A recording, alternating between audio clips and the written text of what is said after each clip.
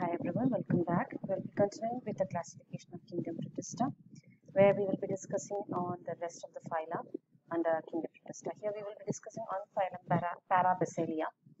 Phylum Parabasalia, the name itself had come because of the presence of parabasal apparatus. Okay.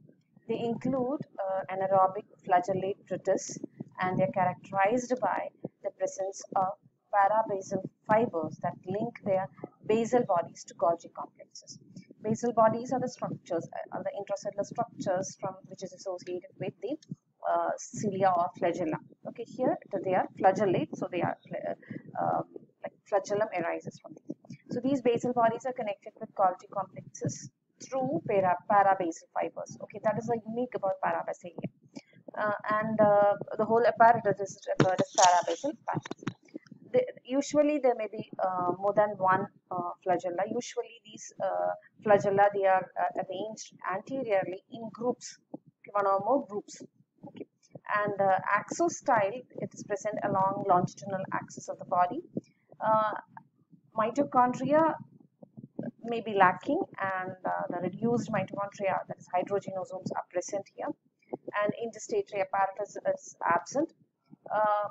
One or more nuclei may be present. The phase is referred, the phenomenon is referred as cryptopleuromitosis. Okay, it is cryptopleuromitosis, and due to this, usually more than one nuclei may be present.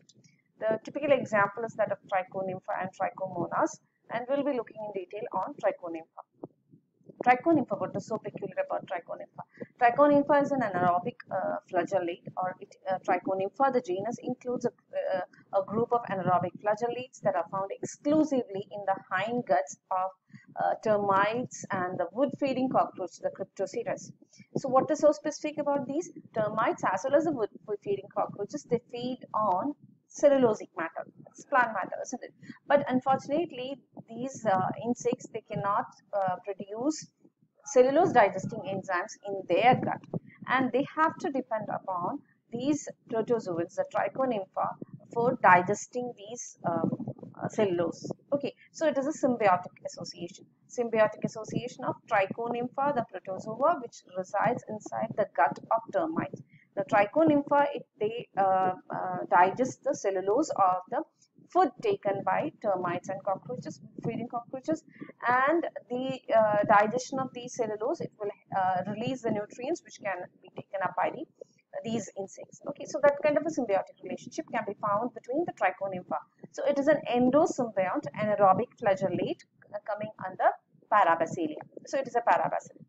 Now, a large number of flagella is found in groups over the entire surface of the cell. You can see here, right? So this is a Blepharoplast, and this very typical structure. Okay, and you can see the ingested wood particles inside, and it is having a like oval shape with a rostrum. On the anterior part, a rostral cap is present, and all throughout the body you can find the flagella, right? These is provide with parabasal body, and that is why it has got the name Parabasalia. The group has got the name Parabasalia. Okay, and this is a microscopic photograph of the Trichonympha, and here you can see the nucleus, very typical, and here you can see the flagella. Okay, the nucleus and the parabasal bodies you can see over here. Okay, and these are actually the wood particles ingested by them, the rostral region. So this is about the Trichonympha. It is endosymbiont, that is so specific about the Trichonympha. The next phylum which we are going to learn is phylum Ciliophora. We have already discussed one example of Ciliophora in extensive detail, and that was Paramecium. Okay, Ciliophora, as the name indicates, the locomotory structure is cilia. So Ciliophora, it is a large group of cilia-bearing protists. Usually 2 or more nuclei may be present, and body is covered with pellicle, and cilia is meant for locomotion, food collection, ingestion, etc. A very unique intraciliary apparatus can be found. We have already seen that pellicle and alveoli, then the trichocyst, and all those structures, it forms an intraciliary apparatus, and hence it is present in Ciliophora, which was not present in the previous few phyla which we have discussed. Apart from cilia, the pellicle is also associated with trichocyst, which is used for adhesion, anchorage, and defense, which we have already seen the structure in detail with respect to the paramecium. Okay. Then the nuclear apparatus, it is heterokaryotic dimorphic nuclear apparatus. More than one nuclei are present, and these are dimorphic, that is differently sized. It could few are larger, few are smaller, so that is dimorphic. Okay, that is why in the case of paramecium we have seen it is macronucleus and micronucleus. They were dimorphic, differently sized. Two different sized nuclei may be present. Nutrition is holozoic. Very few saprotrophic ones are also found. Okay, examples are Paramecium, Vorticella, Balanterium. Paramecium we have already seen, and Vorticella will be looking at here. Vorticella, it is found in freshwater ponds, rivers, lakes, streams. It is among the aquatic vegetation you can find, and Vorticella, it is solitary, and several of them may be found together even though, and usually they are found in sedentary form, that is, it is in fixed form. So you can see here the stalk, it is only partially depicted here. It's very long, and usually this stalk is used to get attached to some substratum, maybe different substratum under water, an aquatic ecosystem. It could be a rock, it could be a decomposing woody matter. So in those kinds of things it can be found attached to. Okay, so this may be commonly found attached by a long, highly contractile stalk. This stalk is highly contractile, and it may be attached by these stalk onto some submerged objects like weeds, stones, or animals, etc. And they are usually found in large groups, even though they are not colonial, solitary, but they may be found in large groups. And all the individuals in the group remain free and independent of each other. And they are found in abundance in stagnant water, rich in decaying organic matter, and feeds largely on bacteria. And you can even find it in natural ponds around here. If you collect water from the ponds, stagnant waters, which are especially from the part which is rich in decaying organic matter, and if you put it in under microscope, you will be able to see the Vorticella in plenty. Okay, since it is what you call sedentary, this stalk, it moves, and moves in the sense that the stalk is contractile, and it can reduce and increase the length of the stalk, and also the cilia, that also it can be seen found moving. Okay, so what happens is, if we can very clearly see the movement, how it ingests the food, how the cilia moves to make us water circulating into the mouth, and how it gets inside. All these things we can very easily see, observe it in the microscope. Now when you see the structure of a Vorticella, it is a microscopic stalked form with an inverted bell-shaped asymmetrical body. And due to this bell-shaped body, it is also known as bell animalcule, because inverted bell-shaped structure, and hence Vorticella is also referred as bell animalcule. And the largest species, it is Vorticella campanula. The bell, usually this part measures up to 157 microns in length and 99 microns in width. Okay, and so the color, usually it may be yellowish, greenish, or bluish. And the smallest species, it is Vorticella microstoma. Okay, as we have already seen, the body is formed of inverted bell-shaped structure over here and a long stalk. The bell-shaped part is formed of, what are the structures associated with that we can find? This one we have over here. This is a part which we are going to discuss. It is a peristome. The margin of the broad free end, this part, is actually thickened, and it is known as peristomeal collar. Okay, so this part is referred, you can see over here, it is referred. So this is a peristomeal collar. Okay, or it is otherwise referred as lip. And inside the peristomeal collar is a narrow, shallow, circular, and marginal depression, which is known as a peristome. Okay, and that is actually the oral groove. The peristome or oral groove, it is present inside the peristomeal collar. The peristome, it surrounds a broad, slightly convex peristomeal disc. Here you can see the peristomeal disc. Okay, so this peristome, you can see here the peristomeal groove. Okay, this actually surrounds a central peristomial disc, or it is otherwise known as the oral disc, right? And this oral disc seems to close the opening of the bell-shaped part. Okay, you can see here.